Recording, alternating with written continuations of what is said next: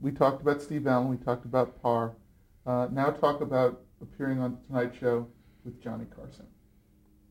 Well, I'd have to say that, and I think hopefully I'm not alone, whether I speak for fellow performers or the public. I think that Johnny brought an electricity to the Tonight Show that nobody else has. 30 years tells you something in itself. The great thing that I found, and again, I'm not speaking for other performers, actors or actors, singers, whatever, writers, that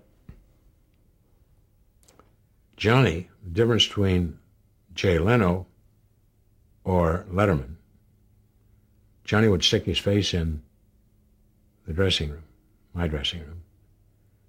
John, what do you want to talk about tonight?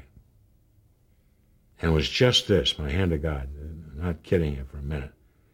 Well, I talk about when I was born on a farm, first 7 years, and then moved from Dayton to Springfield, born on a farm outside of Dayton, between Dayton and Bellbrook, Ohio. Well, he was born in Norfolk, Nebraska, so he said, hey, save it. Save it. We'll talk about it on the air. I know what to ask.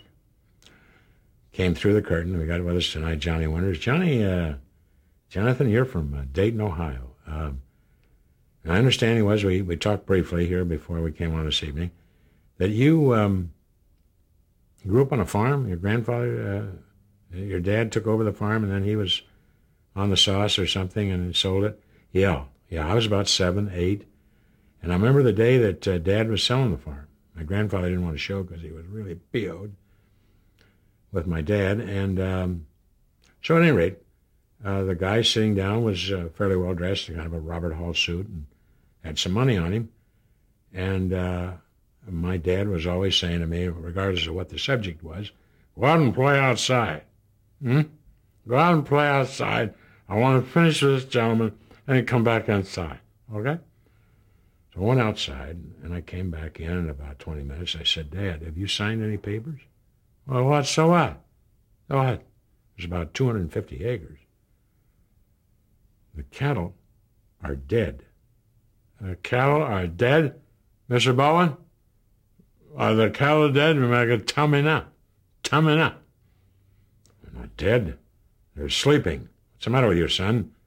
They're not sleeping, Dad. They're dead. Okay, so they're dead. You sure? Oh, kid, have you ever milked a dead cow? You know, you milk them like this. Yeah, they're always lying down. You don't milk them like this. Now, a bucket you put down here, milk them like this.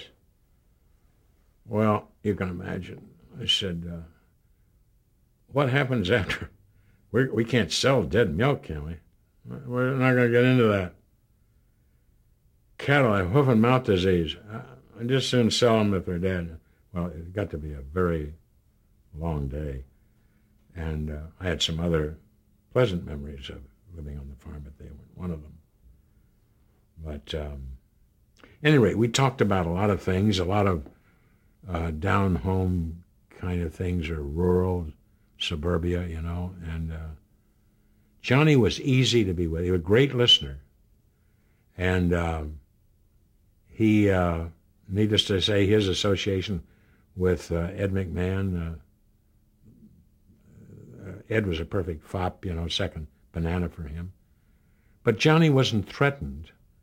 When you put that amount of years in and get that kind of money, then you're really, truly at ease.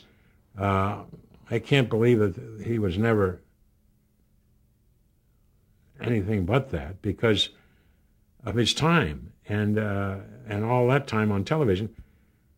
I think these other guys, and I'm only saying this, I don't want to bite the hand that feeds me, and have these guys ace me off their program forever, but it appears to me at times they're not so much interested in your movie, your play, your book. They're interested in one word: overnights.